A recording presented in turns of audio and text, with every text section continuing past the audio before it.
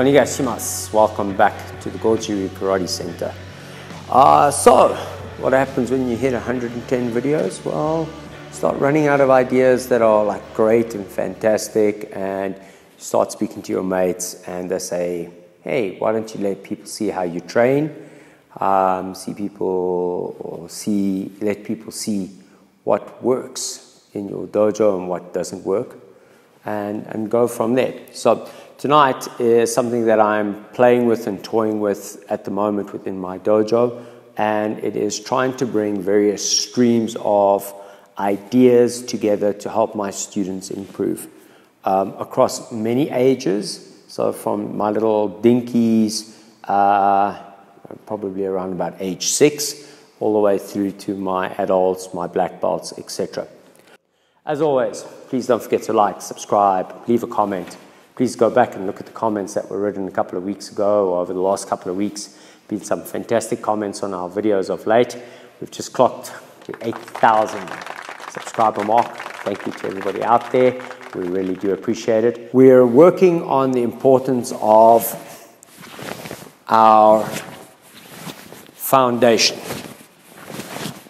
And we're covering the face, chest, stomach block, and we're using that as a stepping stone, and obviously that can graduate itself to Sandangi.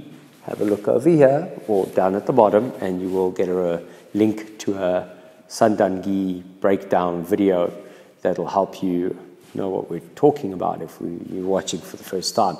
But what we're really trying to do is we're trying to find the balance between the hard training, the intellectual training, and the physical conditioning that works within our karate. So, to start off with, what we're going to work on are different ways of getting the technique right. So, Brian, please come. Okay, so we're going to start with ageuke, and Brian is going to grab onto my hand. I'm going to bring my hand up and across my body. I'm going to touch my elbow, break free. From this position, Brian can simply just grab onto my arm. So we're bringing this arm down, touching the elbow, breaking free. So go again. 1, bringing it down, touch, break free. Let's go to chest level. So bring it across the body, touch, and break free, and try and control it a little bit. Grabs on, cross, touch, and break free. Grab on, cross, touch, break free. One more time. Cross, touch, break free. If we go to gedan, cross, round, break free. Grabs on, cross, round, break free. Okay. So this activity can be done by a non-karate person with a karate student, especially somebody who's of a low grade, a beginner grade, and it's going to teach one very important lesson, and that is not how to break free. It's not going to be a self-defense answer. It's going to be to bring the arm that is doing the block to the outside, rather than the very, very common mistake of bringing it up on the inside or blocking on the inside instead of on the outside. So in doing this, we can try and establish a way for a student to learn how to block the technique. Obviously, we would have gone through the mirror training or the copy sensei training, and maybe even some kind of rhyming or some kind of little mnemonic to help them learn. So we often will tell them secret block, touch your elbow, face block, elbow strike. Secret block, touch your elbow, face block, elbow strike. Secret block, touch your elbow, chest block, elbow strike. Secret block, stomach block, elbow strike. Secret block, stomach block, elbow strike. In teaching them that there are secret blocks, what we're actually starting to encourage our students to learn is that in Goju, there is typically 2 blocks in every generic single count. And we tend to overemphasize this, because if we don't, students start to block like this and they neglect the very, very critical central part of the block. We get students doing this instead of students doing a proper block.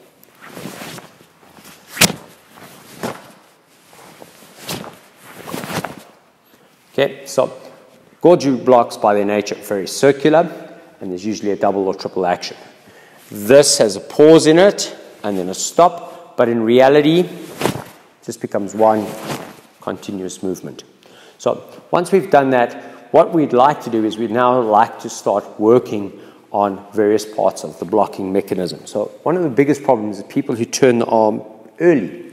So they turn the arm and then they raise it. And we see a lot of people doing this raising of the arm using the deltoid to lift. And this is not highly advisable because we really want to get that arm up and forward. Okay, so this might differ from school to school, and it's my take on it in terms of anatomy and physiology. I'm 5 foot, I think it's 5'10", 173. When I was younger, I weighed about 65 kilograms. I think that's about 130 pounds. And I've never been a big, strong, strapping guy. Today I'm a tubby, and I'll probably weigh in at around about 160 pounds, but I'm still 5'10", and I'm probably shrinking because I'm getting a little bit older. Okay, so it's important to understand how to have power in the blocking, and at some point you've got to realize that you can't just be training all the time. You've got to have a life. You've got to have some kind of balance. So Brian, please come. So what we can now do is our partner can hold an arm out, and this hand is now immediately placed on the chin, and I am raising my arm. Brian, you've got to bring it down, hold it there. A little bit of resistance. So we often encourage people to have gradual resistance, and now it's this idea of up and take it away. When you touch, it's at this point that you're going to start to drive it away with the rotation. So up, and you're driving it away with the rotation.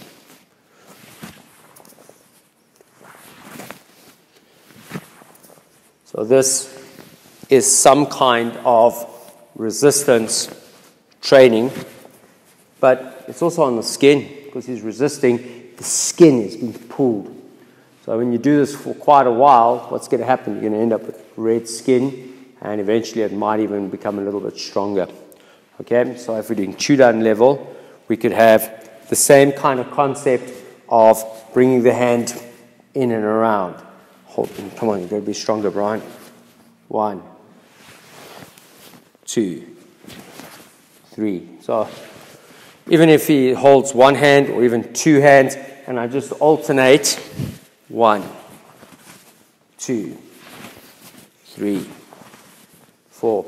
The secret being lifting with the body weight behind, up. When you start lifting up, he starts pushing down to fight against it, which means he loses his ability to deal with the lateral, and so the lateral takes over. All right? You can only fight in one plane at a time and not in multiple, and that's why circular blocking tends to be so effective. And what we want to do is we want to be concentrating on this, and we want to start engaging the hips. So we can run through that, and the same principle, Brian, let's do a Gedanzuki. Make sure tight, strong shoulder, and all I want to do is get this here, my hip into my hand. So I'm effectively using my body weight to push his arm, push his arm, push his arm. And that's critical. So we've got to go through this step, and that teaches that tactile level. Then what we're looking at is a lot of repetition. So Brian is punching, Jordan, 1, 2, 1, 2, 1, 2, side and up. Press the arm to the side. It's missing me now effectively. I don't have to press it a million miles away. And up. Side, up. Side, up. And gradually the blocking mechanism should become easier. I'm going to do about, at this point, anywhere between 100 and 200 face blocks per person, and then the other person. And then same with chudan, or chest level, and then same with gedan. And so we're running through and we're doing punch 1, 1, 2. I don't have a problem when people block to the inside. I know that some instructors would love to have opposite, right on right, left on left. But I do think that you need to know both, because it becomes a lot harder to block when it's on the inside. You have to be a little bit snappy, a little bit faster. On the gedan, what tends to happen, a lot of people tend to chop. We want to try and encourage circular movement. So, 1. So, side, side, side, side, side, side. Okay, so this is the next step. Thereafter, we try and encourage people to try and figure out what's going on with those secret blocks. So, an exercise we used to do quite frequently when I was a young child in dojo, and Sensei would encourage us to do double punching, and we would be working on the blocks. Now, in this particular example, it doesn't matter whether you end up on the inside or the outside. That's not important. What is important is that you use the secret block and the main block every single time. So you're effectively blocking 2 punches all the time. And you just want to, again, build that conditioning of block, block, block, block, block, block, block, block, block. And again, Sensei would say to us, 50, 100, 200 count per side, and then the other side. So Brian, please come. So Brian does Jodan, 1, 2. Jodan, 1, 2.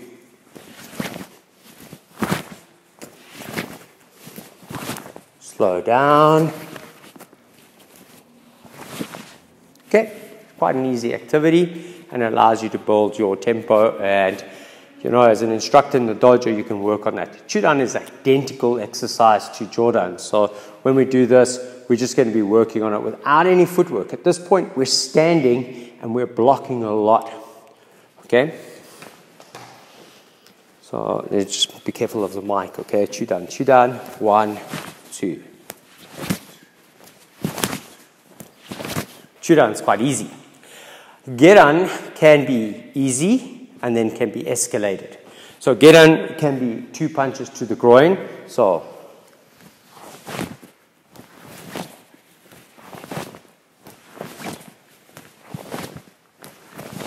from time you have to make space, bring it in, cross, round. Little bit of space, bring it in, down. So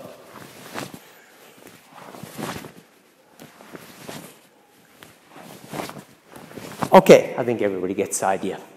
However, you can always work on a slightly more complicated punching mechanism. So for these, generally speaking, you may get away with a family member who has a basic idea of how to punch, but the next exercise has to be worked out a little bit more carefully. So Brian, come. Gedan, Jodan, Gedan. Okay, so Gedan, Jodan, Gedan, Gedan, Jodan, Gedan, Gedan, Jodan, Gedan, Gedan, Jodan, Gedan. Right, so what we've just done is what I encourage people to do. And that is, one person takes control and calls the punches. And you can practice Gedan, Jodan, Gedan, Gedan, Jodan, Gedan. That way you're conditioning. Now, the reason for all these exercises, a lot of people want to condition themselves. But when we do typical conditioning exercises, what we tend to notice is that people allow their egos to come out. And as a confession, I tend to do it myself. I like to win at the conditioning games. And it can work to your detriment. It can leave you in a situation where you are out-trained by somebody, or you end up badly bruised, badly hurt, or you end up hurting somebody. Like Randori, the conditioning training needs to be done within a spirit of cooperation. However, these exercises are generally done both in a spirit of cooperation, and by the sheer volume of exercises that you do, the sheer number of punches, etc., you're actually systematically doing a fair amount of conditioning on the arms. So this brings me to the next tier of my training. So at the beginning, we started with just trying to get the block right. Then we started to add a little bit of resistance. Then we started to work on the conditioning on the arm, breaking the block up into two parts, and now, a single part, then a double part. And now what we want to do is we actually want to work on the physical conditioning of the arm. So one of the ideas that is kind of popular, and unfortunately Jordan doesn't get covered in this, but Chudan does. So sometimes kokutai or ude tanden training. So conditioning. All right. This is where Goju people, Yuichiri people, and people in Okinawan karate systems tend to find their physicality coming out quite a lot, because often we're chilled and relaxed with most of our other stuff, but we tend to get a little bit brutal with one another. So we start with just like the outside block. So just blocking. Now, two chains of thought on this. One, do I bang with the bone?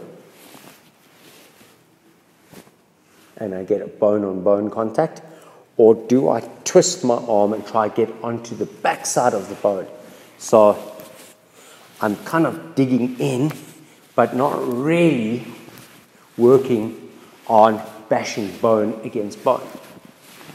I'd like to see your comments, please. Obviously, I'm reserving my thoughts for now. So this, or, and dig, pull.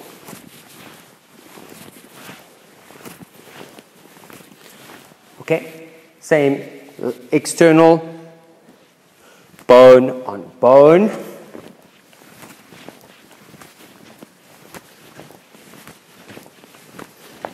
Or, a little bit, turn your hand, turn.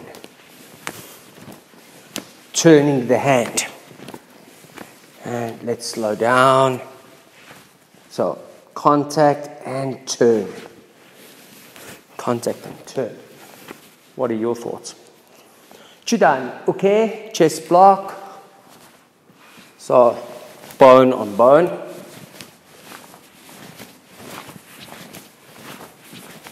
Or pull.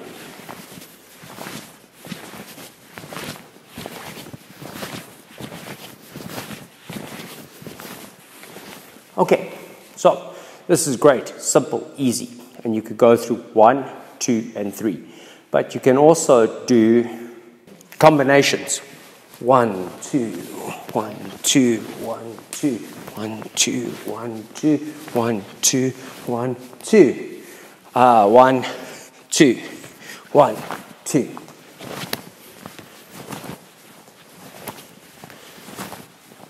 All right, or combinations. 1, 2, bring here, and then up 3. All right, so 1, 2, 3, 1, 2, 3, 1, 2, 3, 1, 2, 3. To teach coordination to children, we change it from bone conditioning to hand, hand, hand, hand.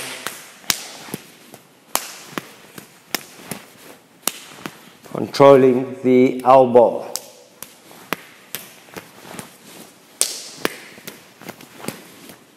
Okay, so at some point maybe good for children to learn coordination, but not good for them to do bone-on-bone conditioning. It could be dangerous for them. Obviously, it's a little bit more of an adult topic, conditioning arms and bones, and needs to be done at the appropriate time. One of the things to consider with children is that they often can create such a powerful muscular contraction that they can tear the attaching point off of the bone. It's sometimes called an avulsion fracture. Muscle contracts, and at the point where it is attached, it breaks off. The same thing can happen if the muscle is tight and then it gets compressed. That muscle is then forced to pull even harder on that ligament, and it can also do that kind of braking mechanism. So we often see youngsters getting these funny, like they get hit on the arm and then all of a sudden there's a lump a little bit down the arm where that attached, and that's usually a break. And what tends to happen, it's happened to me once, twice before when I was a much younger instructor. Somebody came in and the injury was here, but the swelling was here. And the muscle had basically popped off a section off the bone, and not a pleasant one to deal with. So please be careful, be vigilant when you're working with children and people who are in the youth category, who are not fully developed yet. Their musculature is not adequately developed for their bone structure. So we can do a lot of different routines. I've seen people add in swivel stepping, so they would be doing one leg, 1, 2, 3, step through, spin around, block with the other hand, 1, 2, 3, step through, spin around, block, block, block in some other routine. I think that one is kind of popular in some of the Jundokan and definitely some of the Mailbag dojos, where there's a stepping motion inside, and great for agility, movement, spatial awareness, etc. You can build on this. So the idea is, how do we make our blocks better, and why do we do this kind of training? So that helps develop this facet. The other problem we've got to try and get people to understand is how to actively engage. And the problem is that most people will do, and it'll just be the shoulder, just shoulder or the shoulder, and they think they're they're practicing a great block. There's a great blocking mechanism, but there's nothing coming from their body. So we like to use blocks as strikes a lot of the time, and hitting. So, okay, so this is a dummy. You're at 45 degrees to me so that we can have a clear line of sight. This is a flat plane. These are angled. The structure is made with a gum pole, reinforced with wooden sides, and then everything covered with a shock absorbent rubber and a synthetic leather. And this is something from the late Sensei Brahm, Pience's dojo in Potchefstroom. So it's not bolted on the floor, and it does make a fair amount of noise. Well, what we can do is we can start working on standing and using some kind of hips. You can do the same thing with the bag. I'm just going to try and push this back. Maybe it won't jump so much. Okay, chest block. I'm using the edges because that way I'm doubling. I've stolen something from Brian. This was one of Brian's ideas to do conditioning. Yes, Brian gets the credit. So chest block, or so what I'm doing is I'm concentrating on just relaxing and just using my hip. So, right, so sorry about the bumpy ride, but that's the idea that we could work on. You could do something similar with a heavy bag. Problem with our heavy bags is that they tend to be a bit soft on top, but using body weight, body weight, body weight, and just trying to work on the hip movement and the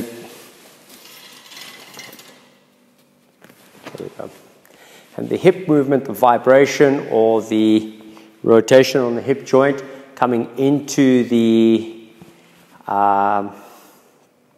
block is critical. I think the greatest dilemma that we as karate instructors face when we're teaching basics and fundamentals is trying to get a lot of different things done. And what we're really trying to do is we're trying to iron out one set of problems and then systematically work towards an end product, a goal of a good technique. So that when you see somebody doing a block in the kata or doing a block against somebody in some kind of basic kumite, some prearranged kumite, it does have some substance and some value to it. And I think that is a very, very difficult thing to get around.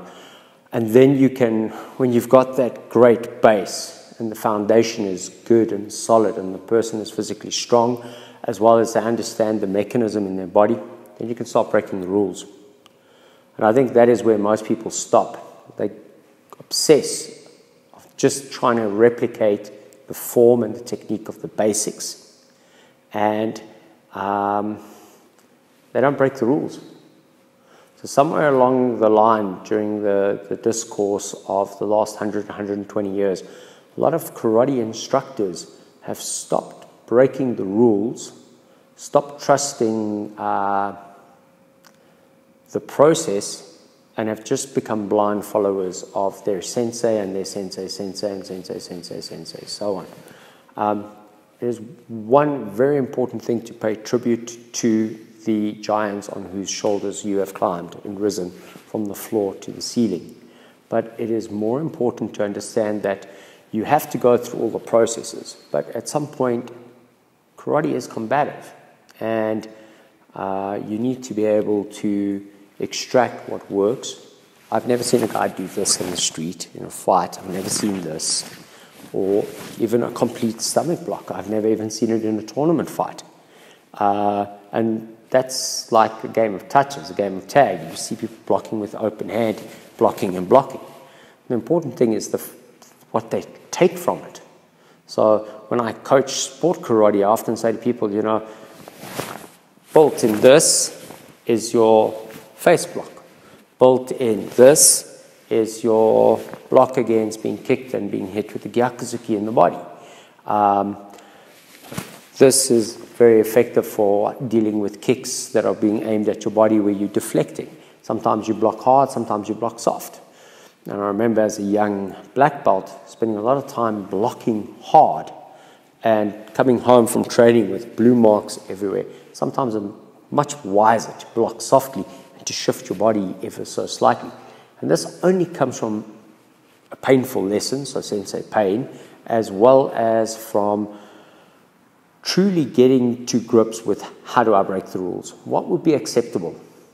Okay, I'm not talking about adding a flick-flack or a Arab Spring and then landing and doing a high block and saying, well, this is my new high block. I don't think it's that important to do that kind of stuff. But break it down. Have a look. What is this for? What is going on here? What is going on there? Could there be something there? Is there something there? Is there something in this mechanical pulling and pushing motion? Am I possibly choking? Is there something here?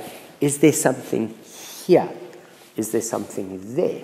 And these ideas start allowing you to break the rules in terms of how to use the components within a face block or components in a chest block or the components in a stomach block. So that is critical. So at some point we have to break the rules. At some point we have to deviate. And I think I've done a video on trying to break away from the mainstream.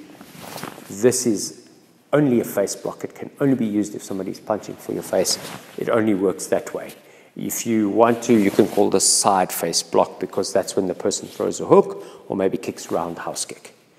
I don't subscribe to this chain of thought. I know that there are many people who do out there, and they're welcome to carry on doing what they're doing. I'm just putting it out there that maybe at some point, if you follow all the building blocks, you'll get to a point where you're that comfortable with the block that it starts becoming more important to deviate a little bit and then to explore. So, hitting the punch bag, practicing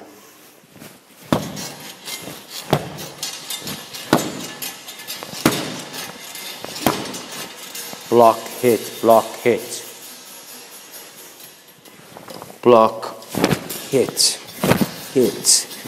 hit. Brian, come here, please. Punch Jordan. Pulling down, trying to smash and hit at the same time. Okay, it's kind of idea that we're working on. Punch Jordan, block, hit. Okay, that hand punch Jordan is better for camera. Block, hit. So as I lift, I open this up, hit to try break grips. Okay, so I'm doing this one and I'm starting into the next one. Okay, I think that's where I'm going to leave you with some thoughts on how to train basics. And what to do with them, and how, if you're a parent, you may possibly be able to help your child with some of the activities, and some of the other activities have to occur within the dojo.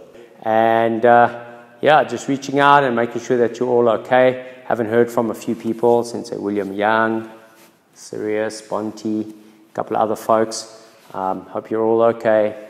And it's the local side, Sensei John Akorum down in KZN. Thinking about everybody. If I haven't heard from you in a while, don't forget to leave even if it's just, well, I don't get to see who does thumbs up, but just leave a little comment. We know that you're okay. Hi. Arigato gozaimasu. Thank you very much. Sayonara.